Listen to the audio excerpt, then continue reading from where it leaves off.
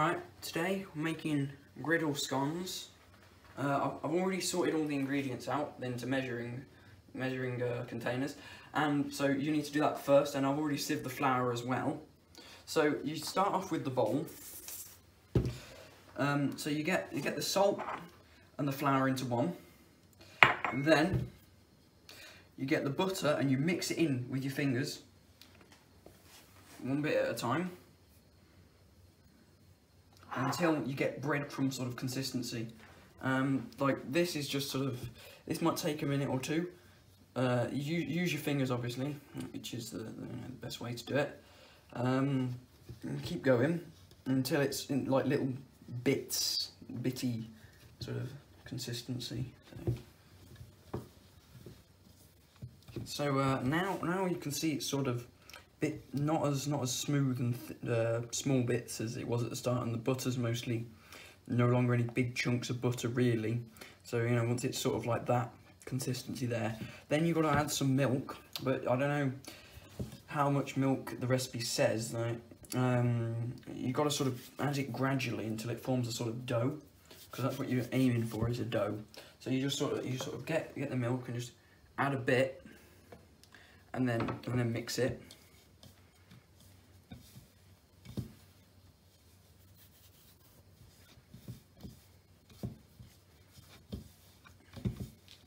Oops.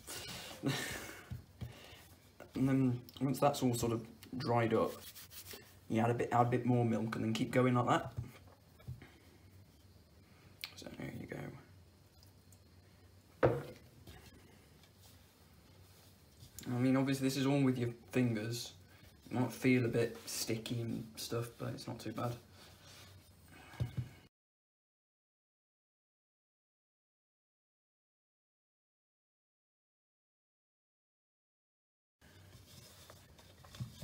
You want it to eventually form one big sort of clump of dough, not like loads of little bits. So you might end up using more or less milk, I don't know. Depends how much you need. Just sort of add it. I think this might need a bit more actually. It's a bit dry, so hang on.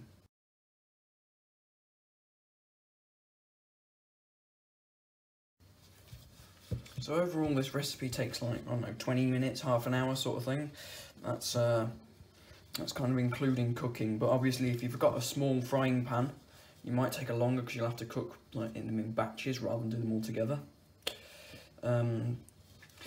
These are basically normal scones but cooked in a frying pan, which makes it quicker. So they're just a bit easier to do. Yeah, they taste basically the same, but they're just a bit smaller and fried. So yeah, a bit more milk, just a smidge. There we go.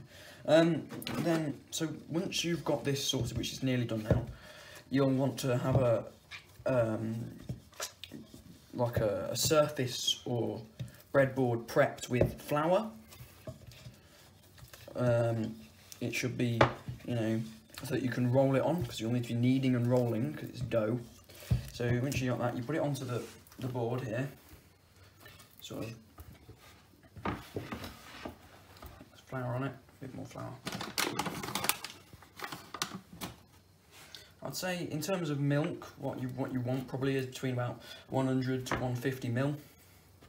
That's probably the optimal. So then you just get it here and you start kneading it. Just put a bit of pressure onto it, just sort of fold it over, use your palm of your hand and just push down onto it. And this should take a couple of minutes, just make sure it's all ready.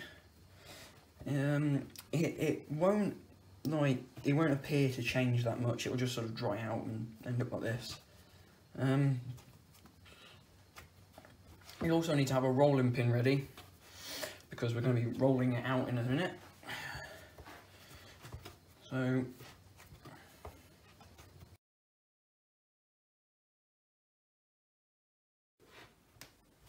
that's pretty much ready. That's mostly kneaded out there. So now just sort of get a rough circle shape, and you take your rolling pin, put a bit of flour on the rolling pin, and you just roll it over this. Take a few things until it's about 5 millimeters thick. You can do it a bit thicker, but any more than that, and because it will rise quite a bit, and you don't want it too thick, because then it won't cook properly in the time. If there's too much dough to roll out to that thickness, then cut it in half, and you can do 2 batches. And then obviously you can either keep one lot of dough for next time, or you can just cook two, you know, and do a lot of them. It's nearly done. So preferably at a circle. You can do it other shapes, whatever shape you want. You can make a little gorilla or something. You don't have to do a circle, but I think it's easier. Then once it's rolled out, you can obviously, for this bit, you can use a cutter, like a shape cutter, but I tend to use just a knife and cut it into just slices. You can do whatever shape, obviously, just to make it simpler. Obviously, if you do a shape, it probably won't stay that shape particularly, because it will change. So if you just sort of cut it along the middle,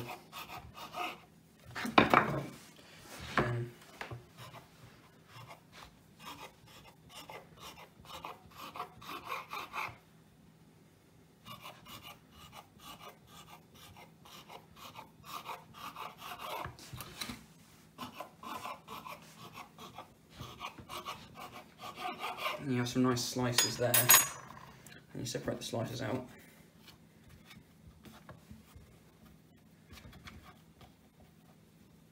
I mean, they're a bit thick, but it shouldn't be too bad.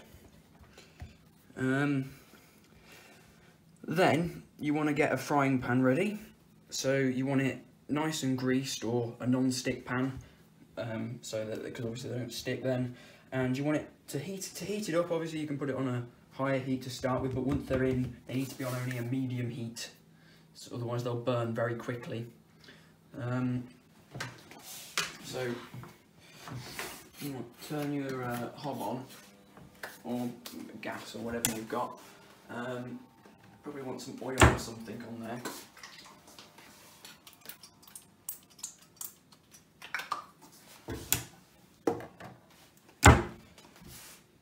So you get the oil in the pan, and you get that nice and warm. Now the pan's warm and greased, you take a few of them, however many will fit, into the pan, and you put them on, like so. Then you leave them for about 4 minutes, so it's 4 minutes either side, or if they're not cooked, then obviously leave them in for a bit longer, and if they start to burn, take them out.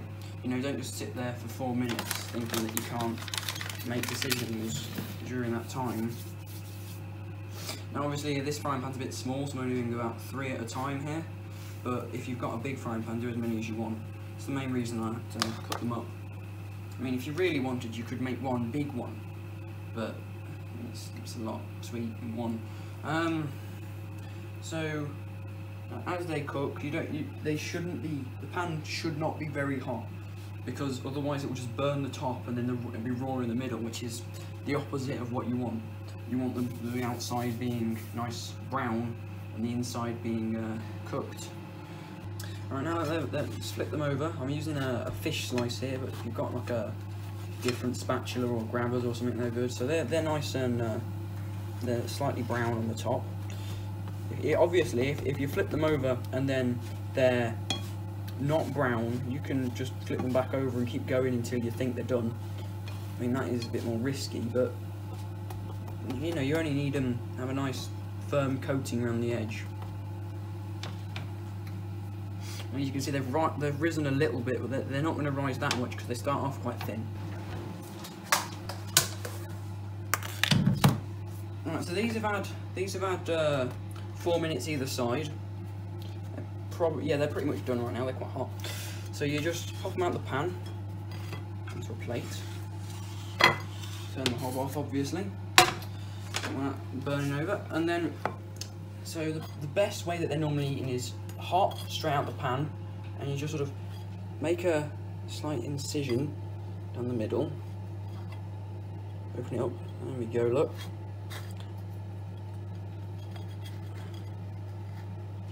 Then, once that's done, you take some spreadable butter, or normal butter, or cream, or whatever you want on them, and just butter them lightly.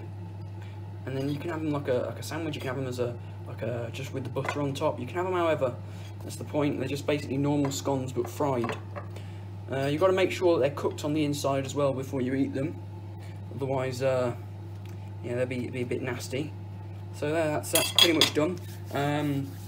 You know, try cooking that at home.